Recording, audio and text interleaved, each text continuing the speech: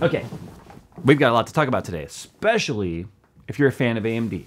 And even if you're not, what we're going to talk about today is going to affect everybody, so you should probably listen.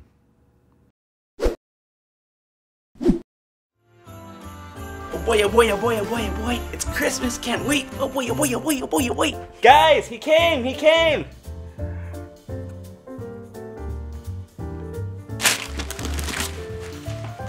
What time is it? Guys, I got a Fractal Design Kelvin S36. Oh no, it is like way too early for this. I'll get the coffee. Okay. Jeepers, a custom build by JayzTwoCents inside a Fractal Design Defy Nano S. I love the holidays.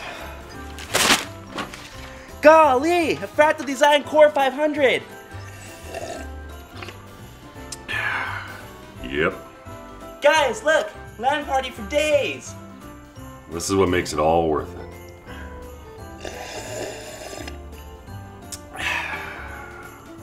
This season, spoil the ones you love with the gift of awesomeness. Happy holidays from Fractal Design.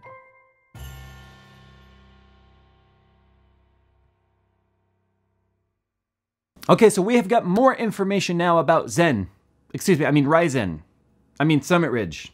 Whatever. Which is the only reason I'm even willing to talk about it today, because I've said a million times I don't like to talk about rumor.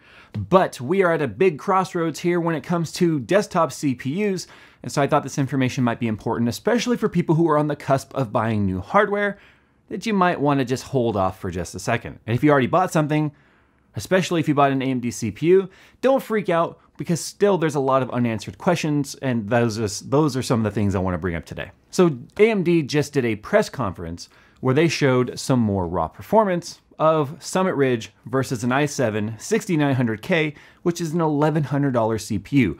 So let's keep that in mind as we move forward. Because these specs are new, I have not get them memorized, so I'm going to be using a bit of a cheat sheet here. Sue me. But when you go down the list here, the specs are nearly identical to the 6900K i7. Of course, which is a Broadwell E-based CPU. Again, $1,100 CPU. I want to point that out. That's what retail is, $1,100. So we are seeing AMD here going toe-to-toe with a $1,000 CPU from Intel. Actually, it's more than $1,000 depending on where you buy it, but I digress. All right, so AMD's Ryzen here is built on a 14 nanometer FinFET architecture. It's got 8 cores and 16 threads, just like the 6900K. It's got a 3.4 gigahertz base clock, 200 megahertz up from the 3.2 found on the Intel. It has got an unknown turbo boost. AMD has not divulged any of that information yet. They're kind of keeping that a little bit secret here. They don't want to tip off their hat too much to Intel. But Intel will boost to 3.7 with a max turbo boost of 4 gigahertz. So we've got to see if AMD is going to even match that. I have no reason to believe they wouldn't.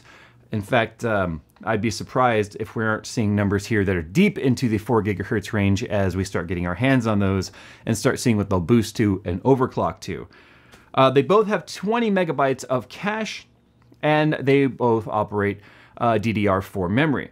Now, here's where things start to differ just a little bit here. Intel uses a quad channel memory setup on their X99 based CPUs, which of course the 6900K is. AMD is only using a dual channel. Now, whether or not that's going to hurt it in the long run, I guess we'll just have to wait and see. This is only going to matter to people who are using their CPUs to the absolute limit. People who are doing extreme CAD drawing, 3D modeling, even rendering and doing 4K rendering with quad channels, not going to be as big of a hit compared to, or with dual channels compared to quad channels. So I don't see that as being a huge issue. But again, that's something we'll have to test once we get our hands on it to see what kind of differences there really are. I guess one thing to do would be take like a 5960X or a 6900K, which are about the same CPU, and we are going to have to disable or take 2 sticks of memory out and compare. In fact, I think that's a test I'll have to do here. I don't think it's going to be that big of a deal for people who are doing, especially things like games and YouTube and streaming and stuff like that. Of course, the more memory channels, the better. I'm kind of curious as to why AMD stuck with a dual channel configuration. AMD is touting 95 watt TDP on their 8-core 16-thread Ryzen CPU. That's huge, because you guys have always made the jokes. AMD is known as a space heater in the winter. Yeah, and you know, the temperature of the sun in the summer. Of course, those jokes have always been applicable to the Radeon graphics side more so than the CPU. But 95 watt TDP, that is a huge improvement over the 140 watt TDP found on the comparable Intel here. Now, we don't know what pricing is going to be yet, but it's kind of what I want to talk about mostly today on how this is going to affect the community. Is going to be based entirely on price. Because we've already seen in the latest benchmarks here from AMD and the live benchmarks that with no turbo clock enabled on their CPU, remember that's a question mark. We don't know what it's going to actually turbo clock up to yet. 3.4 gigahertz was beating the 6900K in various tests like Handbrake and ZBrush or ZBrush Core, and of course Blender. If the Core can go farther in terms of speed than we're seeing with Intel, then we're going to see a better performance out of AMD at a lesser TDP, which is going to force a kind of a movement here in the CPU market, which has been very stagnated. Now, that's what this has to do with the community here, because if you're not having competition in the space, you have no incentive to spend big R&D numbers to get better performance because you're already dominating a market, which Intel has had a solid 10 years of just bored and not really doing much and giving us really shitty improvements. Intel, I think you've done some great things, but you've really let the desktop community down as far as I'm concerned with the improvements we've seen over the last 4 or 5 generations by giving us this tick-tock method here of a slight increase in performance, in clock numbers, and then very small architecture changes. So there's really been no reason to spend a bunch of money in the community.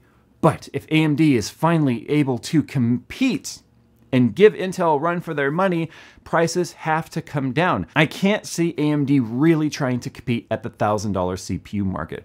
So the question is, how much is it going to cost them to make this CPU?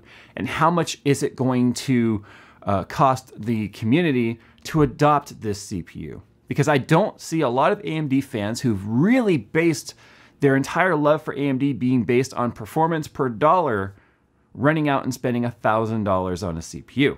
I don't see them running out and spending $750 on a CPU. In fact, if you guys remember when the AMD 9590 first came out, they tried a ridiculous $1,000 price tag on that because it was actually achieving 5 gigahertz. Yeah, the community pretty much laughed at that. And what do they cost today?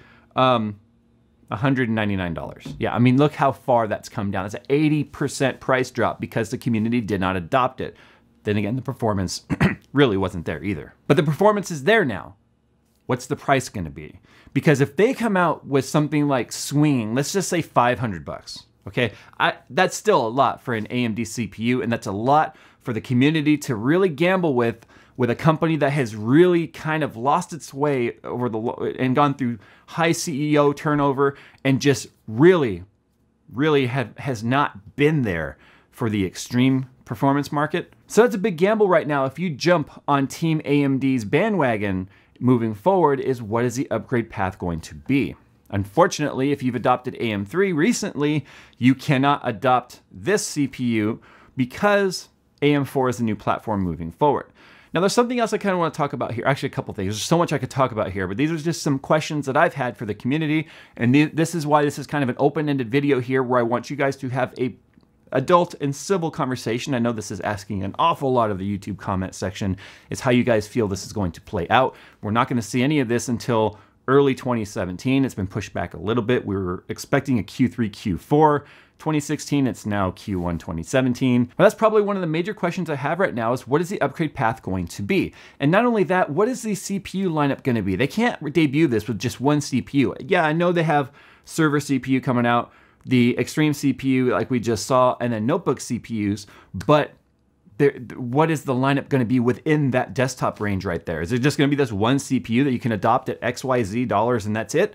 Or are they going to have a shaved down version like a 4-core 8-thread or even a 4-core with no hyperthreading? I mean, that's some of the biggest questions I have right there, because you're only going to adopt that mainstream performance per dollar market if you have obviously options. The other thing that kind of sucks about this though is to take advantage of the new CPUs is you have to adopt Windows 10.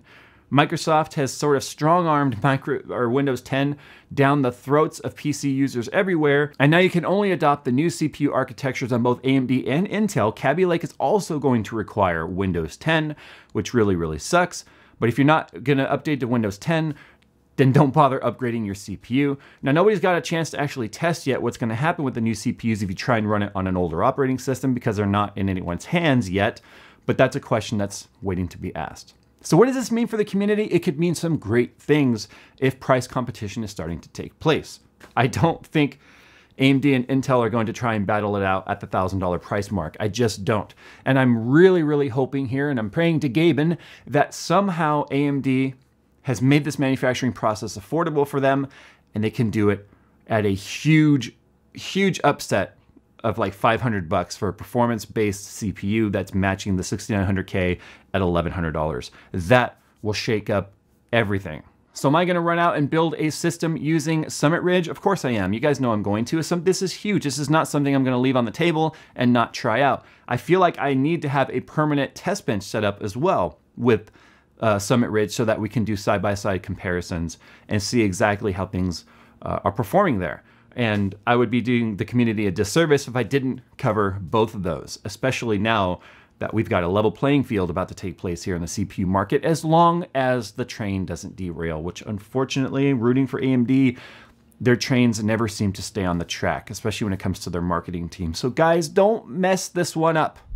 Don't mess this one up. All eyes are on you guys. I'm gonna be blunt. Don't fuck it up, okay? All right, guys. That's been my 2 cents. Let me know what you guys think down in the comments. Please try and keep it civil. Fanboyisms aside. This is big for everyone. AMD and AMD fans alike, of course, but AMD and Intel fans alike. We might finally, for the first time in a decade, see some true competition taking place here in the CPU market. It's exciting. Sound off in the comments, guys, and as always, don't forget to subscribe, and I will see you in the next video.